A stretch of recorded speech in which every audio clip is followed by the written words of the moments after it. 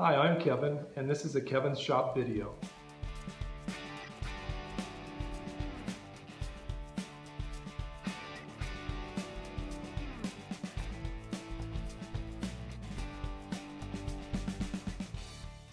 This is a lift that I made.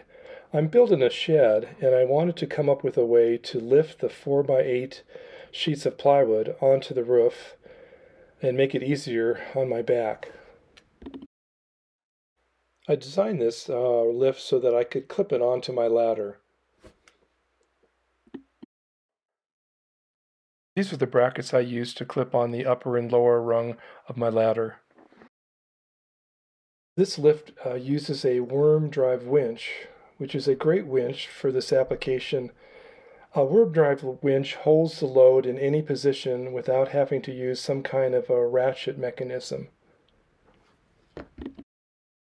I'm driving this winch instead of using the hand crank. I'm using my 1/2-inch electric drill that has a geared down low speed, and it's also reversible. And how this lift works is that it uses a 2x6 as a guide, and then I built this trolley that runs up and down on the 2x6. And then at the top I have this pulley attached, and this pulley carries the load up. And then down on the trolley I have a platform built, and I put a cleat on there to hold the 4x8 sheets of plywood.